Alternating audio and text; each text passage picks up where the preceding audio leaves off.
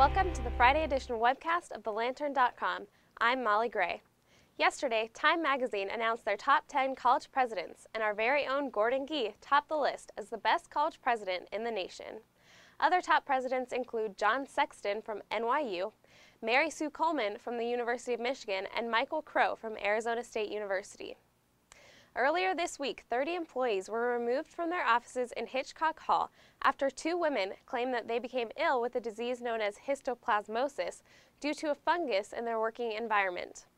Olga Stavridis has had part of her lung removed and says that her illness is the direct result of working in her office in Hitchcock Hall. Previously planned renovations are now being immediately undergone in the office suite. The university is investigating what might have caused the women to get sick. If you've been following the Lantern coverage, you know that recently there have been a lot of lawsuits and controversy between staffers at the university.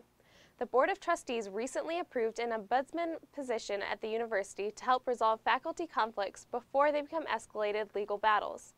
The mediator will serve to prevent faculty members from going to human resources, which should be a last resort.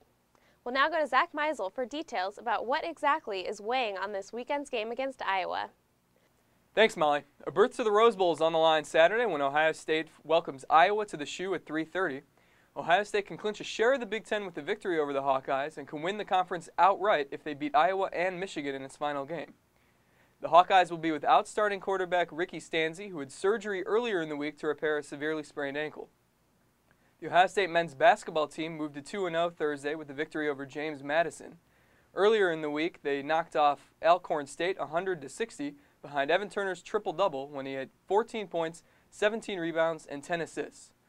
The slate gets more difficult next week when the Buckeyes go to Madison Square Garden in New York City for the final two rounds of the 2K Coaches vs. Cancer Classic, when they will face North Carolina and then the winner of Syracuse vs. California. Back to you, Molly.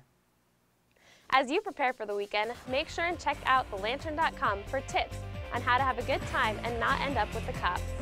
That's all we have for this week. Check out thelantern.com for coverage of the game and the weekend's events. See you next Friday.